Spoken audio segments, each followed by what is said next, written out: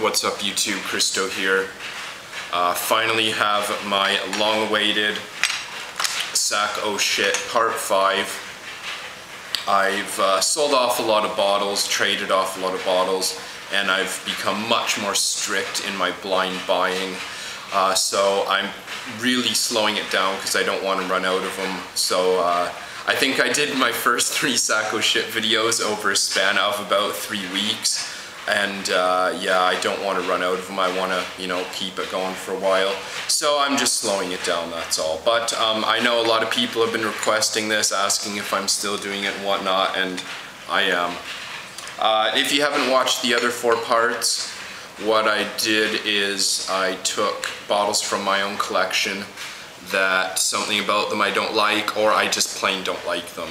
And I put them in my Sack O Shit. I'm gonna pull them out one by one and give a unrehearsed description of the scent. Now, please remember, this isn't meant to be a jab at anyone who likes this. This is just my personal opinion. I totally live my life and the whole philosophy of to each his own, and that goes to here. I don't like this, but perhaps someone else does, and I'm sure there's plenty of things that I really like that a lot of people out there do not. So please keep that in mind. This is all meant to be in the spirit of fun. I have had really amazing feedback, even people who really like stuff that I pull out. They have a great sense of humor, they have really great sportsmanship with this, and they love it just as much as other people. So let's get to it. I'm gonna reach in my Sack O Shit and pull something out. All right, what have we got here? Okay, this one. This is actually one of my newest bottles. This is Gucci Pour Homme, the original 1976, I believe. Now this one, I knew this was going straight in my Sack O Shit when I bought it. I bought this solely just to have in my collection. It is a very famous scent. There are a lot of people out there who absolutely love this. It's just totally not my style. It smells very dated. It smells very old manish. It smells very offensive and abrasive to me. It's not just the age. I've smelled Guerlains and Creeds that predate this by like 70 years, and they smell more modern than this.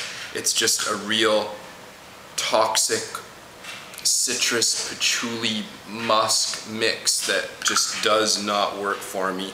I will not wear this very much, if ever, but I really like having it on my shelf. It's got a great classic vintage bottle. So I'm actually pretty happy with this. I got a good price on it, but I'm never gonna wear it. It's pretty damn bad. All right, so next up, let's see what I got here. Get a hold of something, okay? All right. Paco Rabanne Ultraviolet for Men. This one I was never too convinced by. I bought this, I kind of liked it, and now I just can't wear it. It's too plasticky, it's too synthetic feeling. I know this was kind of meant to be an attempt at kind of an ultra-modern scent with like the space age bottle and the kind of science fiction-y scent to it. It smells like blue plastic flowers. That's what I think of when I smell it. I actually heavily prefer the summer flankers of this. They're actually much more wearable. They've got a really nice but yet strange grapefruit note in them, which actually makes them quite wearable in my opinion. This one, however, this is just a little out of my league. I don't find it very nice. I find it really hard to wear. It is very synthetic in a bad way, in my opinion. I have kind of changed my mind on this. I did like it when I first got it, but not anymore. All right, another one. Let's see what I got. Okay, what's this? I'm gonna get a lot of hate for this, I know that. This is M7 Yves Saint Laurent, and this is also the vintage formulation. This is the original formulation from the late 90s, I believe. I bought this semi-blindly. I had smelled it before and I wasn't utterly convinced by it, but my tastes have changed a lot since I first tried it.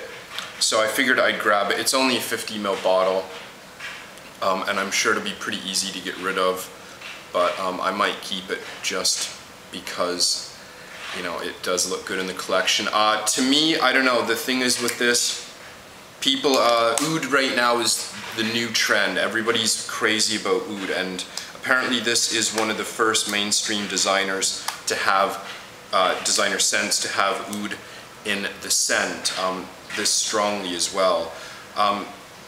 Personally, to me, I find it to be way too synthetic and harsh smelling. I'm not a huge fan of oud. I can appreciate it if it's well done, and this to me is just not well done. I find it abrasive and harsh and really difficult to wear. The synthetic oud note is just way too off-putting. I don't know, I'm sorry guys, I just don't like it. Alright, let's grab another one here. Okay, what's this? Oh, top came off. Where is it? There it is. Now this one, this is another big surprise. This is Versace Pour Homme. This actually made my top 10 designer scents for summer 2011. And I've sung its praise many times in between then and now, but I wore this 2 or 3 weeks ago and I just could not get over how harsh and synthetic feeling it was. I'm blaming this for all my friends in the fragrance community who've gotten me into niche. Joking, of course. But I just find this to be really harsh, synthetic, very plasticky. It doesn't smell natural at all. I do think it does smell quite a lot like Allure Homme Sport, sans the vanilla note, but it's just, I don't know, it's not doing it for me anymore. I just find it a bit too synthetic and plasticky feeling. Alright, I'll give you guys one bonus bottle since it's been a couple months. I'll pull out one more, and I will take this one, Chopard Castron. This is a bottle I kind of knew was going to be in my Sacco shit from the get-go. I tried it and I honestly only bought it because it is quite rare and hard to find. But it's a really synthetic birch-based fragrance, and I don't like birch notes, and I think this is why. I've tried a few other birch-based fragrances since then, and the birch totally stands out to me now, and it really irritates me. So this one, yeah, I've had this for, I don't know, a little less than a year, I'd say, and I don't think I've ever worn it.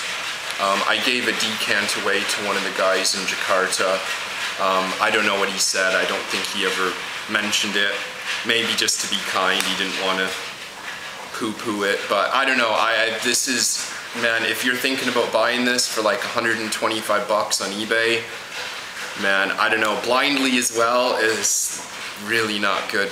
It's really, really synthetic. The thing, I guess, as well, Chopard make like multi-million-dollar watches and diamond rings and stuff. So I thought this was going to be super high quality, but it's absolutely not at all. So Castron from Chopard totally makes it into my sack. Oh shit. So there you go, guys. Very long awaited. I hope it was worth the wait. Please leave feedback. I encourage you to leave feedback to let me know what you think. I know there's going to be people defending M7. Just not my style. So thanks so much, guys, and stay tuned. I promise I'll have a few more videos out in the near future. Thanks a lot for watching.